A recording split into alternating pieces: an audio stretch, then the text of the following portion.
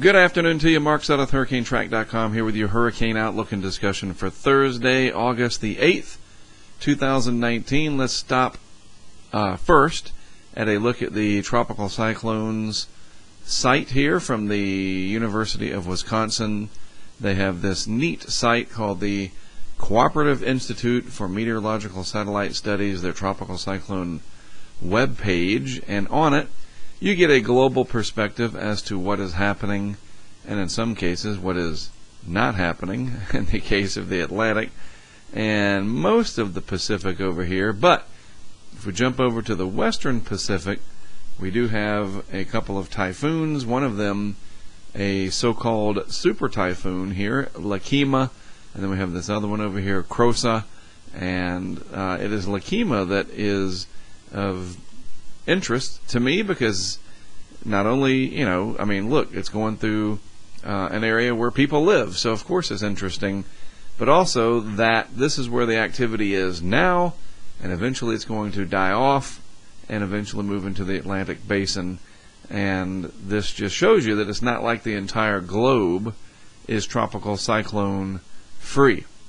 So here's where we have been with the track of it, and it's now moving here through the extreme southwest portion of the Ryukyu island chain, part of Japan down here, this archipelago, and it's either Ryukyu or Ryukyu.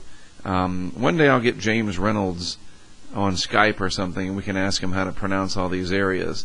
I know how to pronounce Taiwan, and I know how to pronounce China, which is where this is headed, and you got to watch up here where this makes landfall later on. Maybe some of that onshore flow could pile up the surge here in what is that, Shanghai Bay, the Shanghai region up here, if I'm not mistaken. But a pretty powerful typhoon, super typhoon as it's called, when it reaches a certain strength. And if we look at what James Reynolds, he was over there, this is some footage that that he got. We'll go full screen, maybe, if it'll let me. It's not going to let me. Unavailable. That's fine. Anyway, here's some video that he shot. I wanted to show you this, and I'm going to show you some extraordinary things that the typhoon did. Alright, so just a quick example. You can go to his Twitter site, Earth Uncut TV, and see the rest. I don't want to spoil it for you, but look at this. Look at this radar animation from Brian McNoldy. Now, James Reynolds was over here, but watch this island right here, how this dances around that. Look at that. Are you kidding me? I mean, that's like missing a putt from 6 feet out. So look at these two little islands right here, and the core of this very dangerous typhoon, darn near Category 5 on the Saffir-Simpson scale if it was an Atlantic hurricane. Look how it's just going to go right for these islands, and then it just goes whoop right around. A little shuffle there. That's amazing. And what it is, if you watch closely, and this is where the science of this becomes so fascinating, you have the larger circulation going on, and this concentric, not quite eye wall, but you do have this outer wind maxima, and then this sort of smaller core inside, and that wobbles around inside of there in these motions, and you can see it doing so even more after it passes. And there's a whole physics and science behind that that's really fascinating, and it makes a huge difference out in these islands here, especially, because these two islands didn't get the eye, but they stayed in that very nasty northwest core. And for Mr. Reynolds here, James Reynolds, he was over here on Ishigaki, if that's how you say it, and he missed the actual core, and you can see early on it looked like it was coming seemingly towards him. You see these wobbles.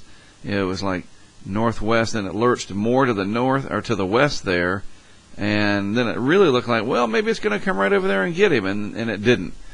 So why does all this matter? Well, if you're into extreme weather, this is a very interesting phenomenon, but this also is very important when we have landfalls in the United States and elsewhere, islands of the Caribbean, etc., because these wobbles can make the difference in who gets the core of these violent tropical cyclones. and who does not.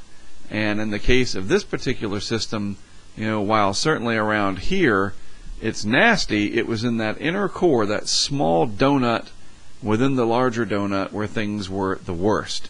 And we saw that with Michael, that Mexico Beach over to Panama City, that's where the worst of the damage was, in the core of the wind field. You wobble that thing to the left or west just a little bit more, the core of Michael, and the core could have come right over Panama City Beach.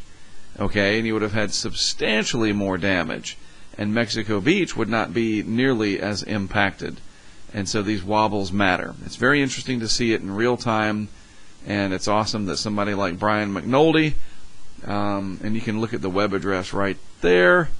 You know what? When I'm done, I'll post this link in the description of today's video. Mr. McNoldy does these animations down there at the Rosenthal Center School at University of Miami for any landfalling tropical cyclone in which he can get the radar. So this is where James Reynolds was, still is, kind of hanging out. And the island that this typhoon danced around is right there. And there's another little one right here.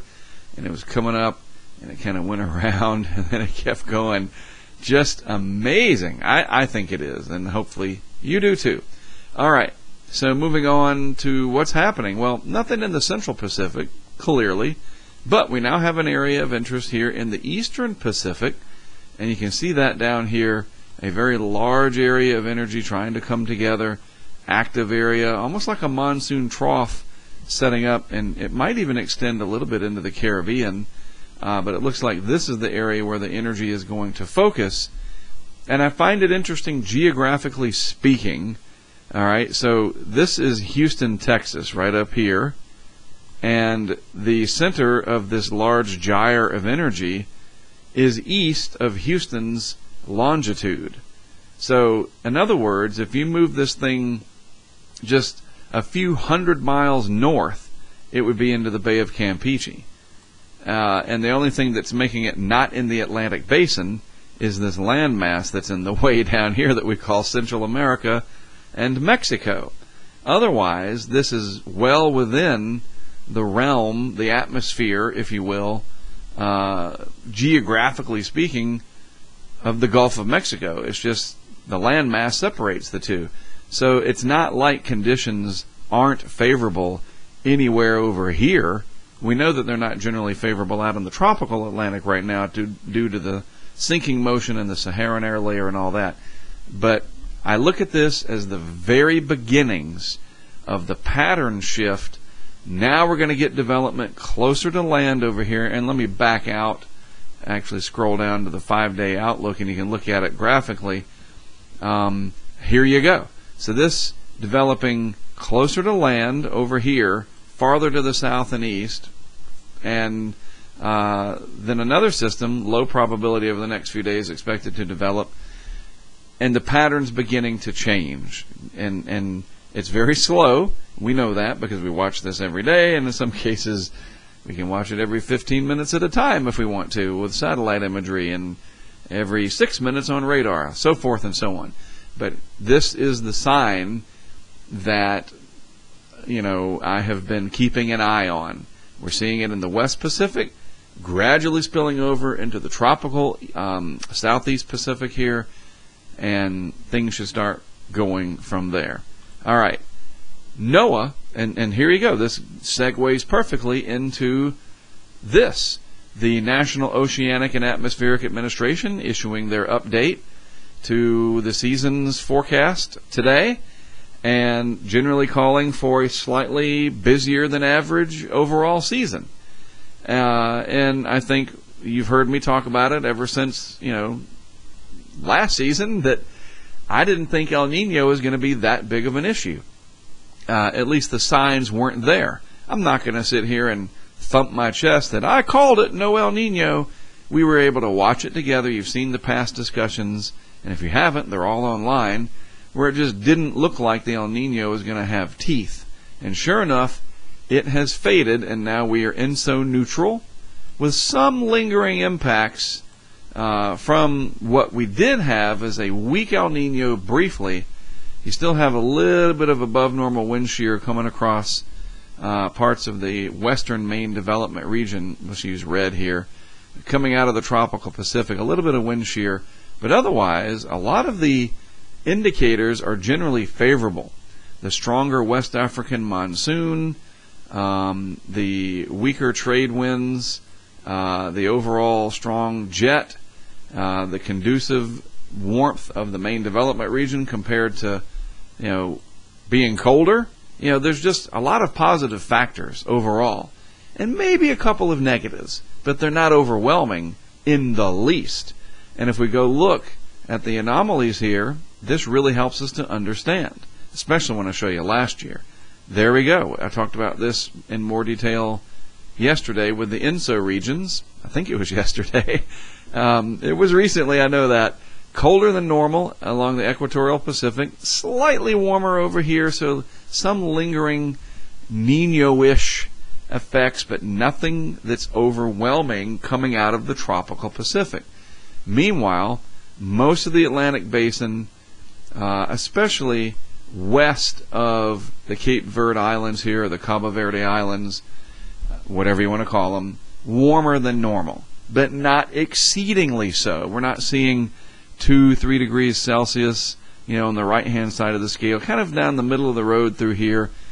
But look, when you compare it to what we had last year, and last year was pretty busy overall, a lot of that owed to Florence, the long track hurricane, adding a lot of ace points, and that burst of activity at the very end of August through parts of September. Then it kind of died down, and then we saw that uptick again that gave us Michael. And if we look at the comparison there is no comparison. I mean, wow. The Atlantic in 2018, as you see there, especially in the deep tropics here, just look at this area. This year, last year, this year. It's just remarkable. And in the Pacific, fairly similar overall. Again, it's colder in the equatorial region this year, but you have other, it's a little bit warmer in the North Pacific, maybe even a lot warmer. That doesn't have so much to do with what happens with Atlantic activity, but you get the idea that, the graphic here talks about it. It looks like a fairly busy season ahead with as many as 9 total hurricanes forming. We've already had a very brief one with Barry, and we could have 8 more. 5 total, they're talking, which with Barry would give us 4 more, which will be below average, oddly enough, and as many as 9 total or 8 more since we've already had Barry.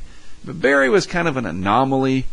Came out of that mesoscale convective complex, and it was briefly a hurricane right there just before landfall in Louisiana. I am more interested in what comes off Africa, moves across, and when they develop. When these systems get going will be very, very important. And then we start watching things like the steering patterns, the North Atlantic Oscillation, the Bermuda High, etc. Those are players to be named at a later date. All right, so this is curious as well. Look at this, okay? And let me use sky blue for this. 29 degrees Celsius, just a little sliver, but there it is. These are not anomalies. These are actual sea surface temperatures. If you went out in a boat and stuck a thermometer in the ocean, this is what you should read. 29 Celsius, that far north. That's pretty warm. 26 Celsius, which is about 80 degrees Fahrenheit, right there.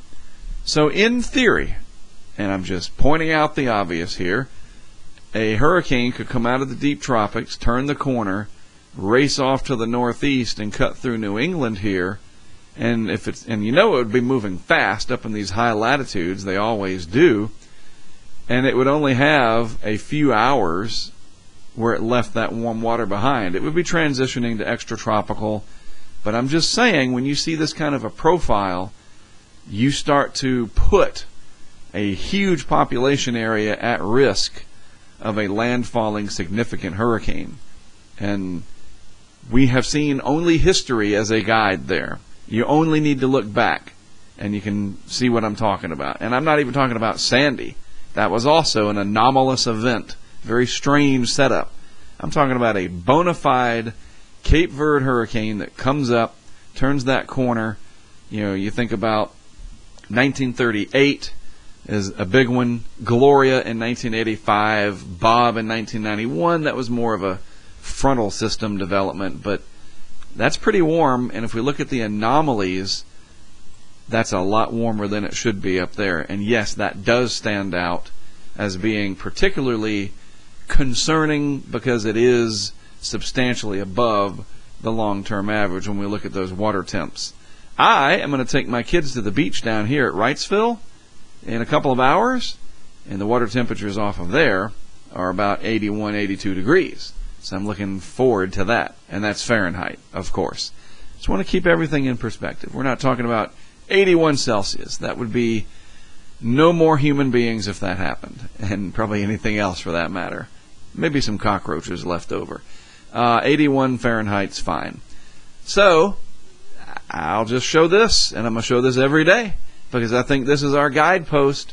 I started out with this because I tell you, and I told you, upward motions over here, starting to shift over to this area, slowly but surely, and then eventually the Atlantic Basin's turn will come. It takes time.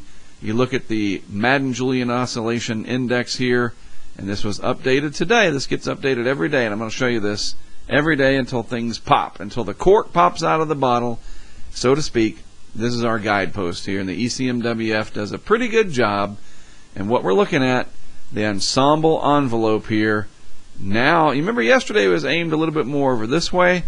It's even more interesting to me now because the overall envelope there is focused into phases 1 and 2, which highly favors, even more so than phases 8 and 1. It's these phases 8 and 2 over time that seem to favor Atlantic Basin activity. We still have a few more days to go. I want to see if the ensemble mean and the actual weekly and then bi-weekly forecast here comes out explicitly instead of just different members of the ensemble group, so to speak. And I'll explain this more later when it comes time to it. But right now, for those of us who know exactly what this means, there you go. There's your signs that it's coming. And first we will see the uptick of activity in the southeastern Pacific, and then eventually in the Atlantic Basin. It's only a matter of time. Okie dokes, not trying to scare you. It's just the way it is. We have hurricane season. It ramps up at the end of August. This year should be no exception. Most of the experts out there are seeing that. It doesn't mean it has to happen. A guy can be, or a gal, 90% accurate from the free throw line. They've made 90 out of 100 shots all year, whatever. That's how you get the statistics. And they miss both of them when it comes down to winning the championship or whatever. Or they miss 1 out of 2. Or they make both of them. You understand? Statistics do not always guarantee something unless it's 100%. And usually it's not 100% until it's actually happening. So, there you go. You look out the window and it's raining, it's a 100% chance of rain. That's the best way I can put it. The signs are there, and I want you guys to be ready and aware and have the correct information so that when stuff starts to boil out there, we'll know what we're talking about, and we can try to figure out where they're going to go, and then we start dealing with impacts. It's just one thing after another, but you got to start at the beginning. When will activity pick up? And I think it's just a few weeks away. All right? That is it from me for today. I'm going to put this up on YouTube and our Patreon folks first, and then I'm taking the kids to the beach. I'm looking forward to it. It's nice down there. Nice and muggy and hot here in Wilmington. I'm going to Wrightsville Beach later. Yeehaw. Have yourselves a great rest of your Thursday afternoon. Thanks as always for tuning in from whatever device you happen to be doing so from. I appreciate your time and attention. I'm Mark Sudduth. I'll talk to you some more tomorrow afternoon.